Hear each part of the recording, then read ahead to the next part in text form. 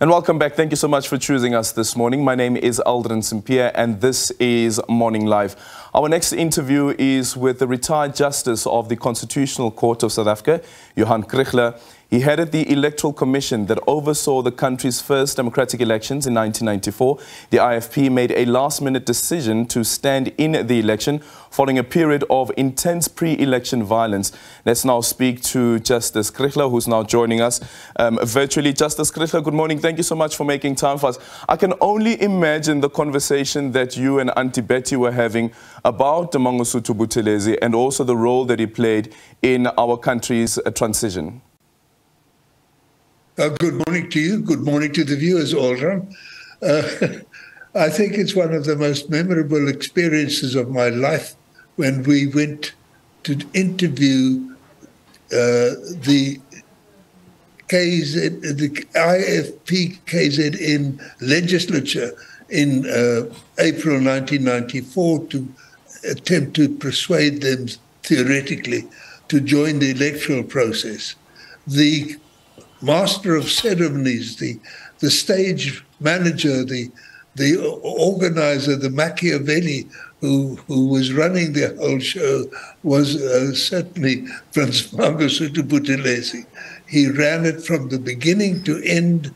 We were ostensibly cordially received, ostensibly invited to a debate in the council chamber, in the legislative chamber, and we were subjected to an organized program of humiliation of a kind that you could not object to, but at the same time, you certainly could not oppose. Yeah. We left the scene thoroughly defeated. Yeah. And eventually, though, the IFP would be on the ballot paper. And I remember the conversation that we once actually had about how difficult it was to convince the IFP why they should participate in the democratic elections in 1994. Just take us back to those moments, Judge Kriegler, and also the final decision that was taken to actually, I think it was a sticker that was used to put the IFP's name on the ballot paper. In very brief terms, at the time, the KZN legislature, Bantustan, under the Prince, had resisted joining the electoral process. They were not satisfied with the interim constitution that had been drafted or with the terms that were incorporated in it for the final constitution. They wanted a federation, not a union, and they said they're not going to join in the process. Now that was very, very serious because the Zulu nation represents something like 15 to 17% of the legislature at the time.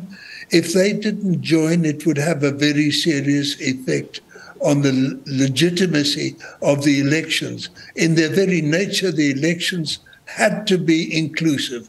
It was an election that included all of the Bantustans. They would all come home, and South Africa as a single unit would be voting. They were opposing that. They held out.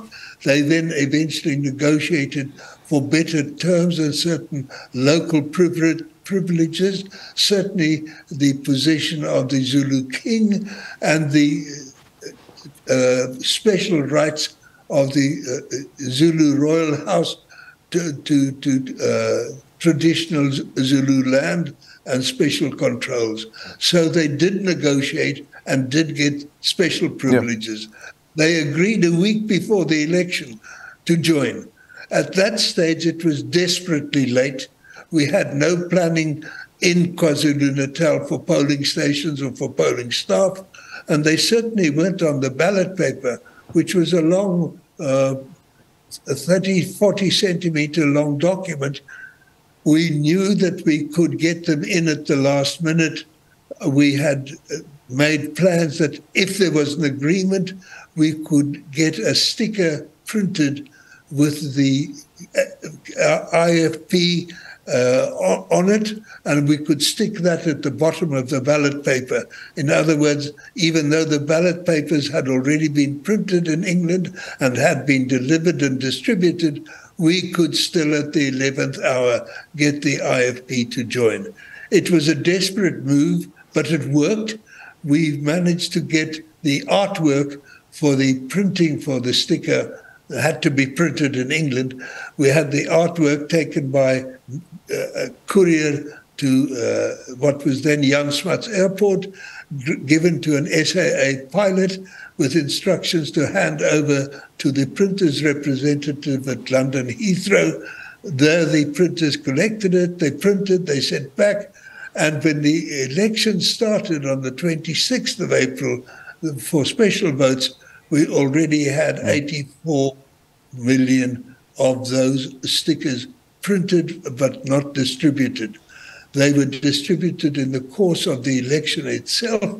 Some stations didn't get them, and we had to make special arrangements for write-ins for the IFP there. But in the end, ultimately, the whole of the KwaZulu legislative area was included in the election. They voted, they made a contribution, significant contribution, and the IFP actually won control of the province of KZN.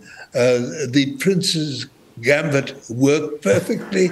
He gained control of that province, and the subsequent history is a different matter. He certainly managed to win the province for his political party with great political skill. And also, of course, as you mentioned earlier on, Ingonyama Trust, they managed to secure that. But just in conclusion, though, Justice Kriegler, is so just before the elections in April, in March, there was that IFP march to Shell House, the ANC headquarters at the time. At the time when you were preparing for the elections as the electoral body, did you believe that the elections could go on violent-free, considering the violence that played out outside Shell House? Aldrin, you touch on a very, very sensitive point. At the time, the nationalist government had actually lost its credibility. It was no longer manifestly on control of the country. At the same time, the interim executive council that was running the country had no vested reputation in the country. There was a lack of national authority. And we in the IEC said, we have got to establish that our credibility as a transitional body, an authoritative body, a credible body is established. And that was a major effort. That was inter alia why we negotiated as an authority in its own right with the KwaZulu government and also with the Botswana government at the time. It was a touch and go that we would have the authority, that we would have the capacity, and if we did have both, which we would be able to deliver elections of the necessary credibility. That we managed to do so in the end was largely due to the cooperation and the active participation of all of the political leaders, including Prince Buthelezi. Thank you so much for your time. That is Justice Kriegler, former Constitutional Court Justice there, speaking about the legacy of Prince Mangosuthu Buthelezi, but specifically focusing on the transition in 1994. As you just heard there, 2 weeks before the elections, that's when the IFP agreed and said that, yes, we'll participate in the elections, and the extremes that the IEC had to go through to try and make sure that the IFP is on the ballot paper, and eventually, of course, they would win the legislature in KwaZulu-Natal.